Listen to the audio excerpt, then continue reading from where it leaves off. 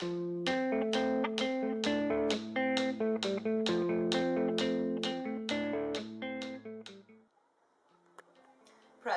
the healthcare industry faces many organizational and technological challenges, and the emergence of precision medicine is bringing innovation and a potentially complete redefinition of the industry.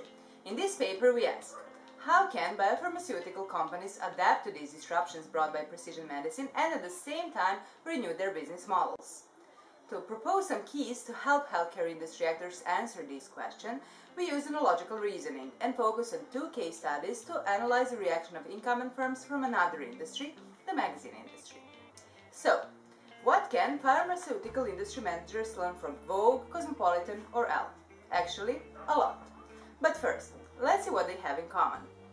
Incumbents of both magazine and biopharmaceutical industry share two important challenges: a transition from product-centric to user-centric business models and a reshaping of the value chain to a value network.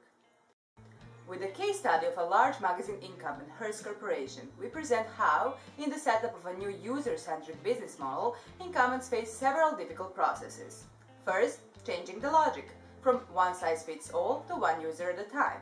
Second, developing and acquiring new competencies, and shaping new networks through partnerships and cooperation. We learn that it would be a mistake to translate the one-size-fits-all brands and drugs into precision medicine.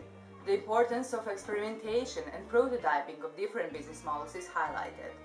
Furthermore, with the case study of a famous Vogue magazine, we explain that companies must change their positions in the value chain and create new links and then transform the value chain into a value network.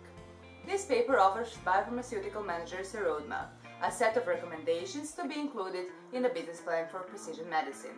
Our goal is to help managers to better adapt to these challenges through innovation of their business models in order to take advantage of the numerous possibilities and opportunities brought by precision medicine.